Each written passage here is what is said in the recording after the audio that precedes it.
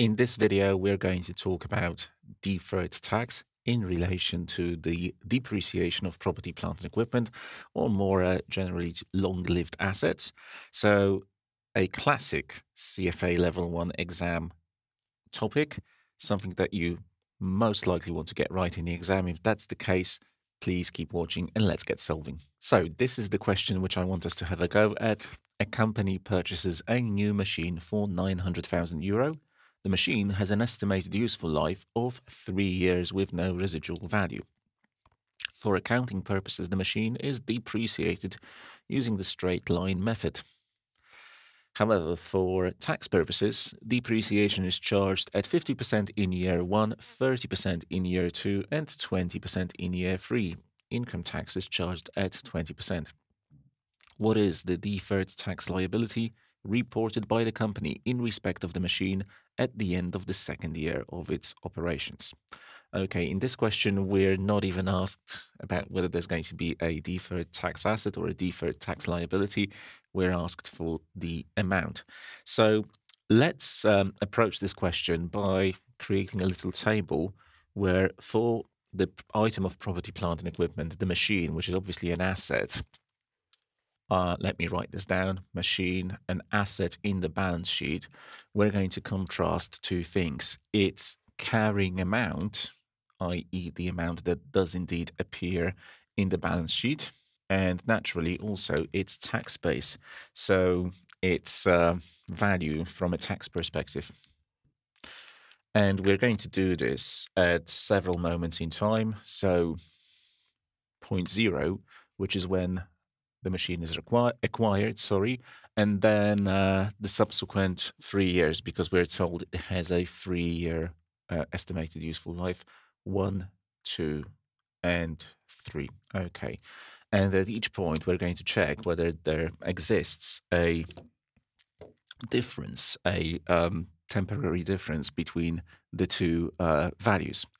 Now, when the machine is first acquired, it is, I guess, entered into the books, both for tax purposes and for financial reporting purposes. So its initial measurement is 900,000 over here in terms of the carrying amount, as well as the tax base 900. And there is no difference at all. So let me say here, temporary difference, nothing. However, starting from year 1, that difference will occur because the item is depreciated under different assumptions or different bases for tax purposes and financial reporting. For financial reporting purposes, we're told the machine is depreciated using straight line. So it's going to go downwards by 300,000 every year to a level of 600, subsequently 300 at the end of the second year.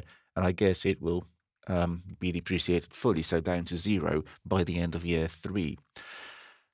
For tax purposes, we've got 50% in year 1, 30% in year 2, and 20% in year 3. Now, these three percentages, they add up to 100%, so they must all apply to the original initial value.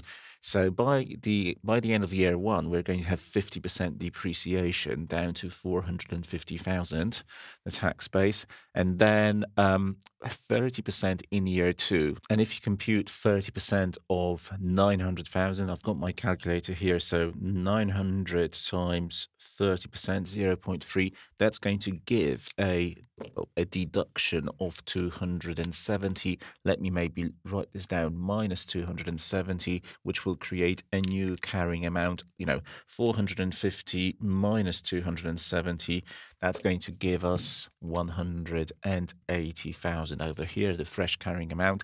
And then the next deduction or the next reduction or portion of depreciation is going to be 20% of the original amount. So 900,000 times 20%, that's easy, 180,000.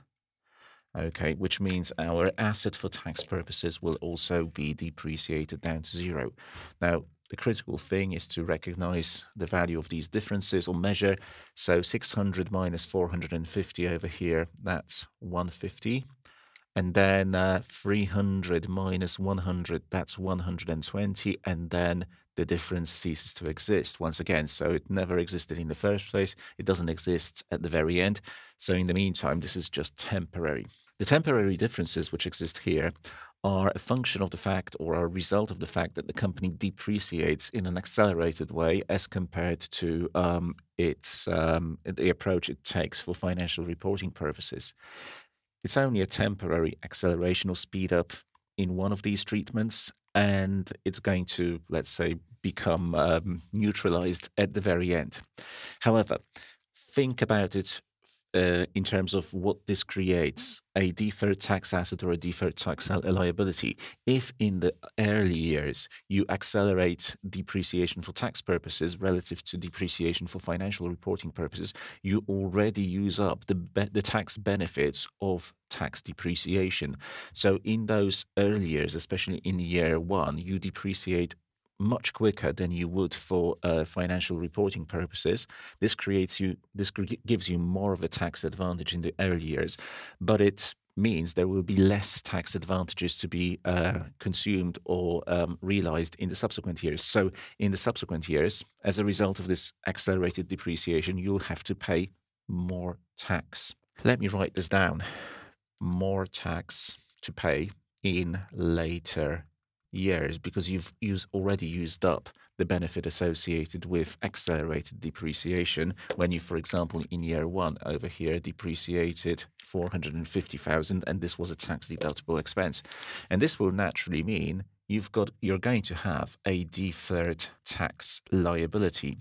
Now, this can also be realized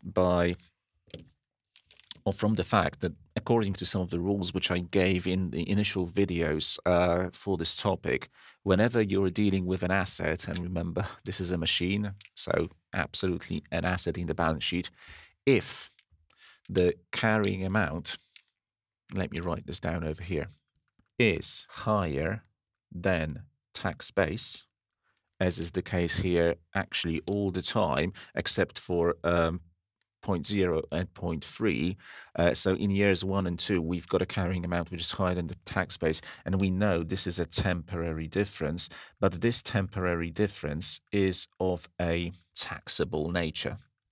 That was the rule that I introduced somewhere in an earlier video. That's why we've got a deferred tax liability. And the way to compute the size of that deferred tax liability is simply to take the size of the difference, in this case it would be 0, for example, and multiply by the tax rate, which in the example we're told is 20%. So obviously 0 times 20% means you've got a 0 deferred tax liability over here at 0.0. But at the end of year 1, you take this 150 multiplied by 20%, and you get a deferred tax asset of 150 times 20%. That's going to be 30,000. Then year 2, take this, multiply by 20%.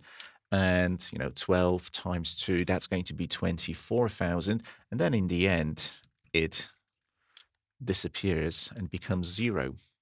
Every time you either create a deferred tax liability or make it become smaller, you're doing this via the P&L. So when the liability is created in the balance sheet, liabilities grow, you're going to have an offsetting effect in the P&L. So growth in liabilities means an additional expense in the deferred tax liability line, so a hit to P&L. But then when the liability becomes smaller in year 2, yes, and then ultimately even smaller in year 3 because it goes down to 0, when your liability becomes less and less and less, the P&L will have to have something positive to offset that effect. Okay, so everything goes via P&L, at least when it comes to temporary differences resulting from depreciation under different methods for tax and financial reporting purposes. What's the answer to the question? What is the deferred tax liability reported by the company in respect of the machine at the end of the second year of its operations? So second year is over here, and we've got 24. Yeah, and that corresponds to answer A. So answer A would be the correct answer to this question.